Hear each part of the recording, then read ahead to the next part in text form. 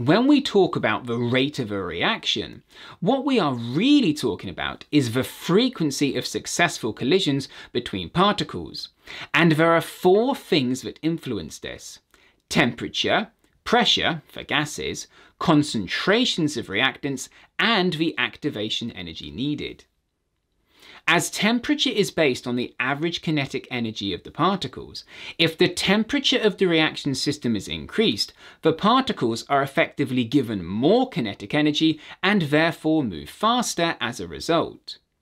This means it is more likely that two particles will end up colliding with the required activation energy, increasing the frequency of successful collisions.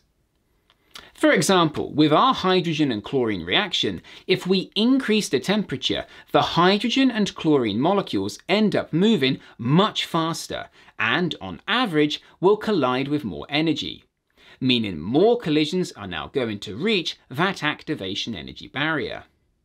Now, every second, there are more successful collisions than at a lower temperature, meaning an increase in the frequency of successful collisions.